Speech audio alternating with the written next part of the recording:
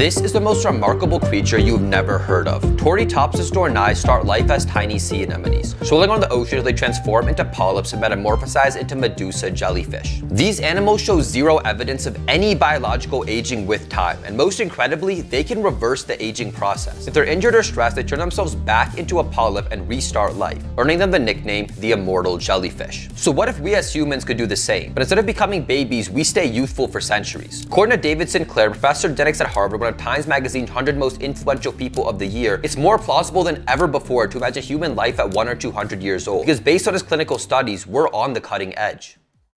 I'm going to break down every single scientific discovery both David Sinclair and other researchers found to reverse our aging processes. These will expand your lifespan by adding more years to your life, but just as importantly, expand your health span, keeping you youthful and healthier for much longer.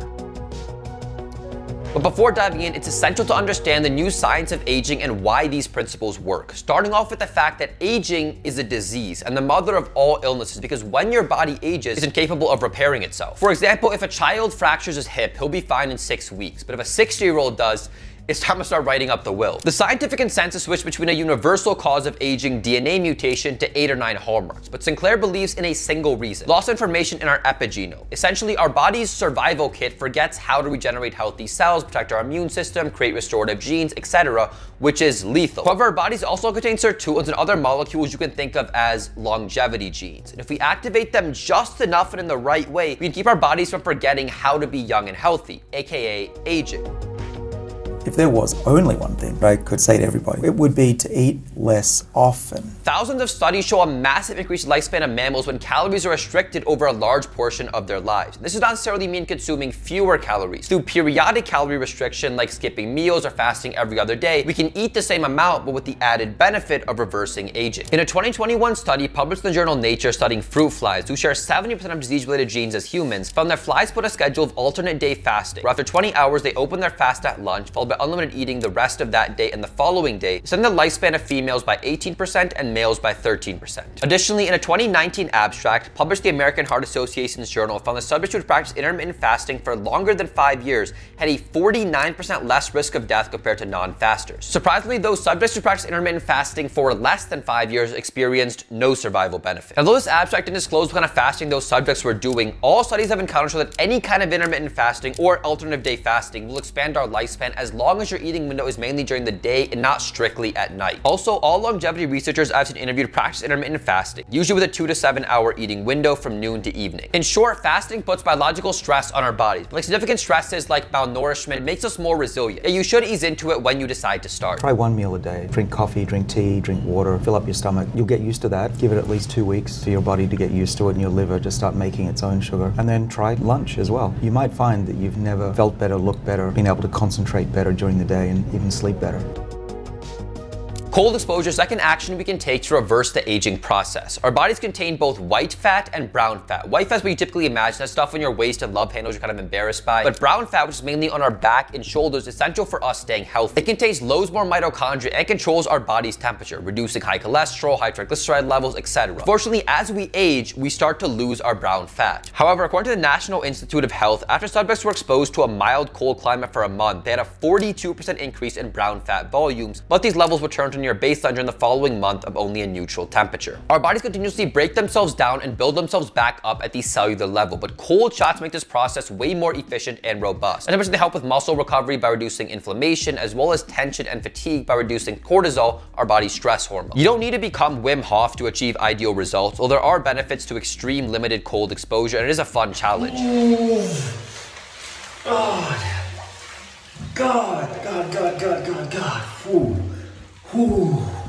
Okay. But 15 minutes per week of a mild, stressful cold will do the trick. This can be cold showers, a cold pool dive, even a walk to your car without a jacket if it's winter time. As long as the cold's enough to get you to clench your teeth, but slowly get used to it. By far, the easiest way to start is to set your shower to completely cold during the last 30 to 60 seconds and build up from there. But I would recommend just starting entirely cold showers because they also build up your mental resilience and have tons of other benefits.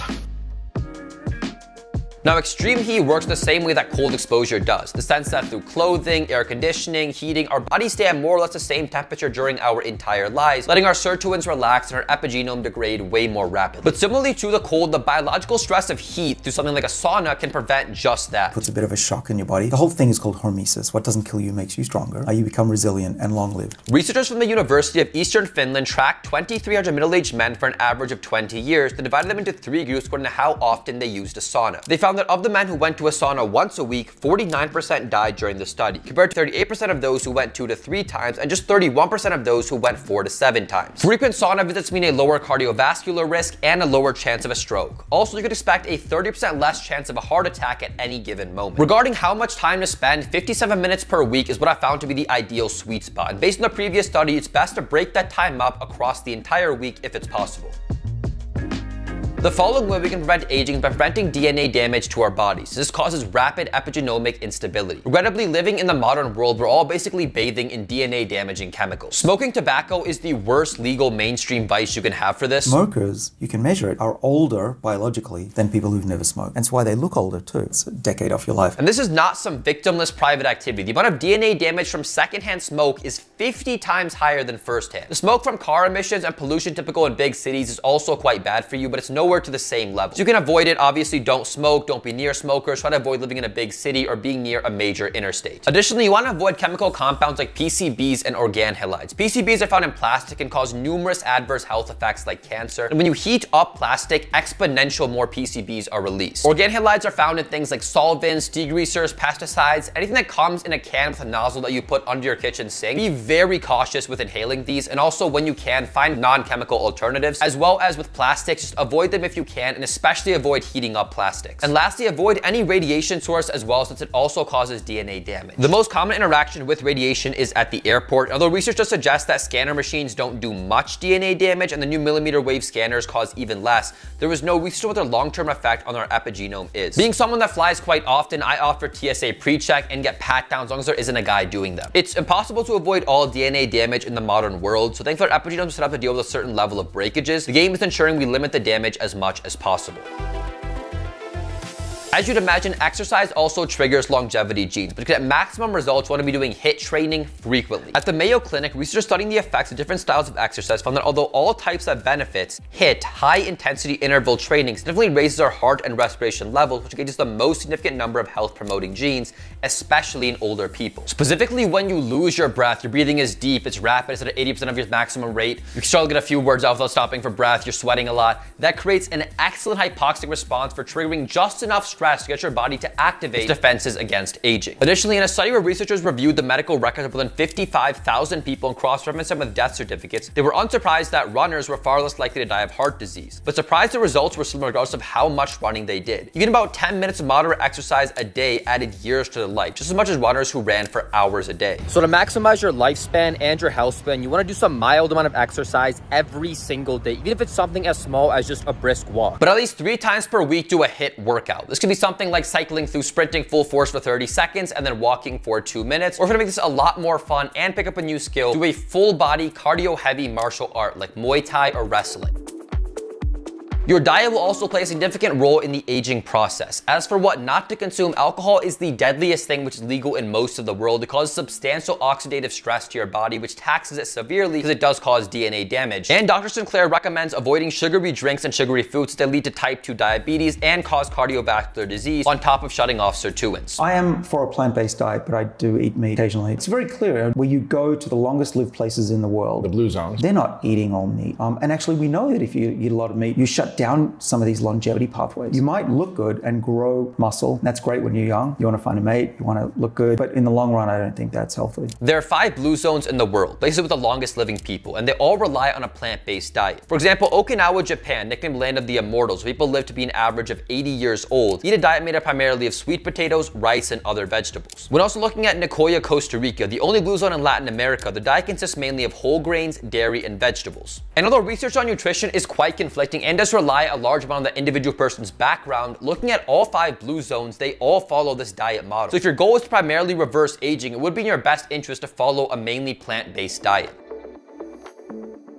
Also, when pulling data on blue zones, I found similarities amongst all their cultures revolving around social life and purpose. They all maintain strong social networks, have a great sense of family connection, and a strong sense of purpose, usually related to the greater good of their community and the area that they're in. And a review of 148 studies with over 300,000 subjects indicated a 50% increased likelihood of survival for those participants with stronger social relationships, regardless of age, sex, and initial health status. Based on the data, some researchers claim that loneliness is as bad for your health as smoking and more of an influential risk factor than obesity and a sedentary lifestyle. Similarly, in a study at Boston University School of Public Health published in Preventative Medicine, found that having a purpose in life lowers the risk of all causes of mortality, regardless of gender, race, or ethnicity, but the effects are more pronounced among women. Relationships are often a hassle in the modern world, especially creating new ones, but as the research suggests, sharing memories and laughs with people you care about is well worth the time because you gain time.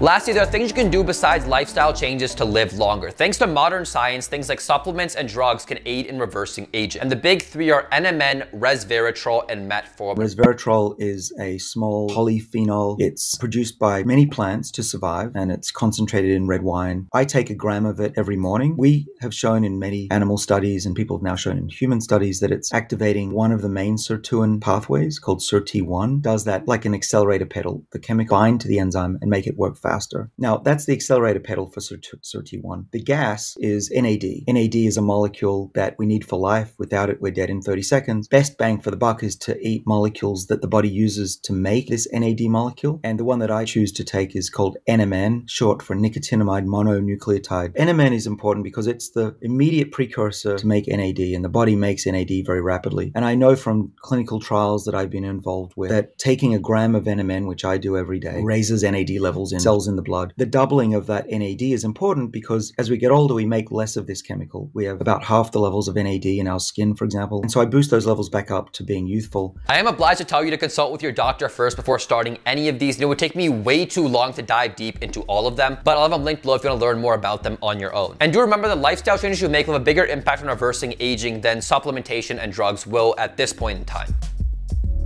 We're living in very interesting times at the moment where through modern technology, people are living shorter lives due to the increased ease, social acceptance of being obese and unhealthy, as well as the access to sedentary lifestyle. But at the same time, we have the technology and knowledge to live longer and healthier than ever before. So how you choose to use the modern world's fruits are up to you, and I wish you the absolute best in your own life. I hope you took some valuable insights away from this video. If you want to learn more about health and success, do subscribe, check out the cool links in the description below, like signing up for my weekly newsletter. Also check out this video, you'll like it. Wishing you the best, and I'll catch you in the next one.